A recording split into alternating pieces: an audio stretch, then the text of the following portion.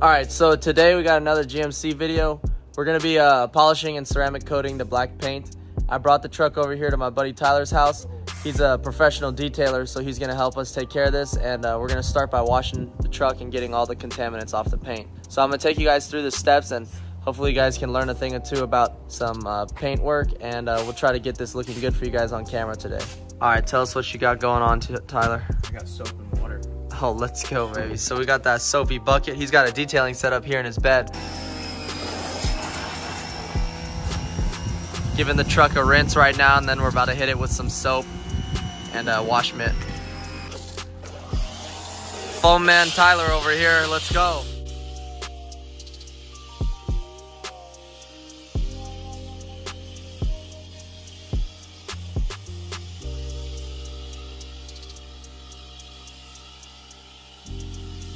I think I need to get him a ladder. He's too short for this truck.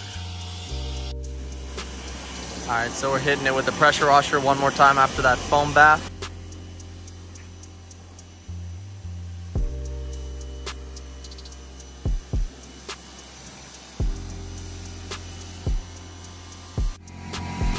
Alright, now we're breaking out the polisher.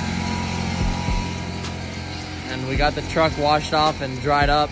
Threw up a little tent too because it's getting hot down here in Texas already. So we're gonna start with the back side of the truck, I believe, and start polishing out the paint and prepping it for the ceramic coating. All right, explain what you got going on here. Shoot, I can't reveal my secrets, bro. We're hitting the first panel, doing a light polish. Nothing crazy. Alibaba, Rupes. Let's go.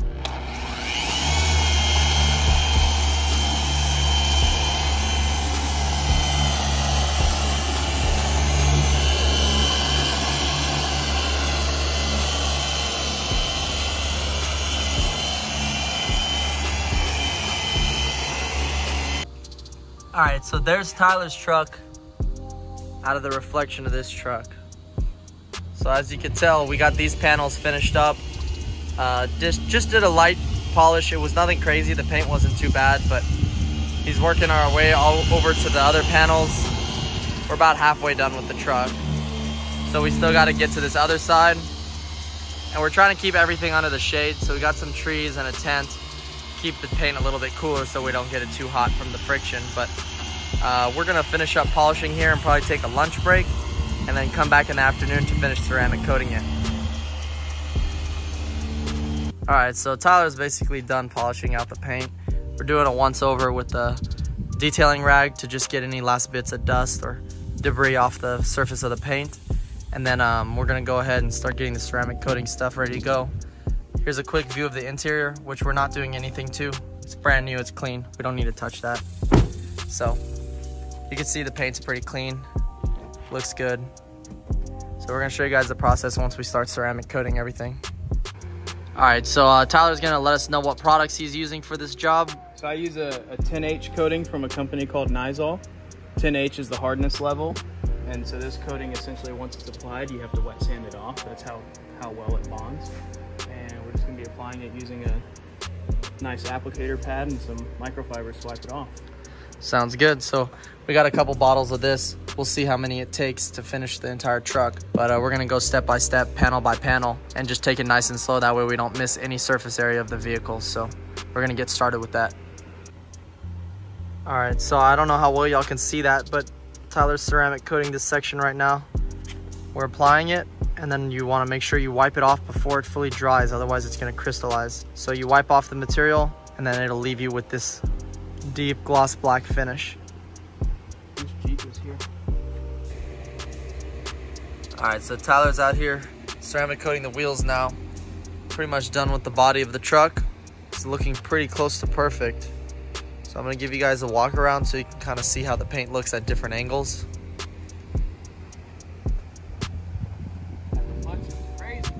Oh yeah, it looks good.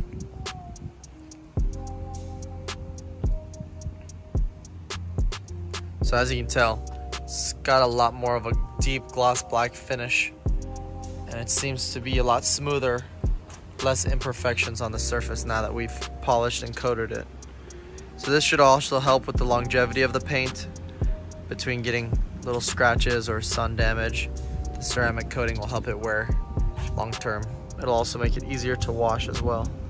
So these pieces right here, paint matched aftermarket paint on the fenders and the lights.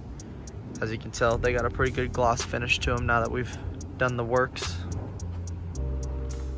All right guys, so we're wrapping up the truck right now. Tyler just finished ceramic coating everything. Here's one more last good angle of the paint for y'all. Got the wheels done as well. It's looking probably the cleanest that it'll ever look. So we ceramic coated all of the paint match components down here as well. Tail lights, fenders, gas cap, all of that. So we're gonna have to let it cure for probably like 24 to 48 hours, let it dry up and stuff. And hopefully it doesn't rain on us here in Texas, but the truck is looking real clean. If you guys have any questions about ceramic coating, make sure you guys hit up Tyler. His information will be down there in the bio. His Instagram, you can follow him and message him for any questions or quotes you might need. He's located in the Houston, Texas area. So that's pretty much it. This was a pretty quick video, just something sweet and simple, but I figured I would just take you guys through the process of ceramic coating it, since I know it's more of a new technique and a lot of people are interested in it.